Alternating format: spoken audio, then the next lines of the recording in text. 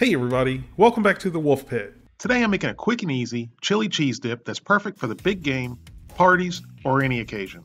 It's meaty, it's cheesy, there's no cutting or chopping involved, and it's made with simple ingredients from my pantry and fridge. So let's get started. I'm going to start by browning some 80/20 ground beef. This is obviously store-bought ground beef, and I made this video before I bought my grinder and started grinding my own meat. I don't want to beat a dead horse about the grinder because I know they're not practical for everyone, and everyone doesn't want or need one. But if you've ever thought about buying a grinder, stop thinking and go ahead and buy one. Depending on what you want and need, they're not that expensive. I got a 1/4 horsepower grinder for $60. The quality, taste, and texture are far superior to store-bought ground beef. And you also know exactly what's in it, and you can also eat it rare or medium rare, something I would never do with store-bought ground beef. Once the ground beef is thoroughly browned, drain the excess grease. Then add tomato juice. And like I said, I'm using everything that's in my cabinet. If you don't have tomato juice, you can use tomato sauce, tomato puree, or even diced tomatoes. A can of pinto beans with the juice.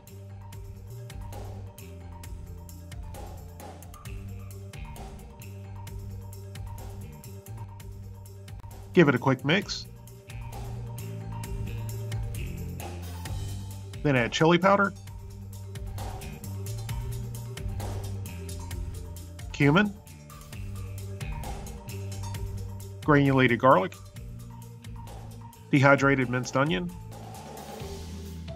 salt, and black pepper.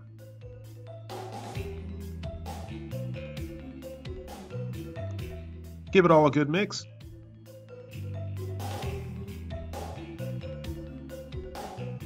Then add 12 ounces of beer.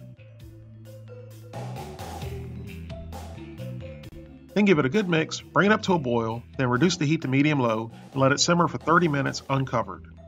After simmering for 30 minutes, give it a mix and roughly mash up some of the beans. That'll help thicken up the mixture and make it somewhat creamy like refried beans. Then add pickled jalapenos, and I added them towards the end of the cook so they didn't get mushy and disintegrate. If you want to use fresh jalapenos, I would add them right after you brown the ground beef. Then give it a good mix and you can see how nice and thick it's getting.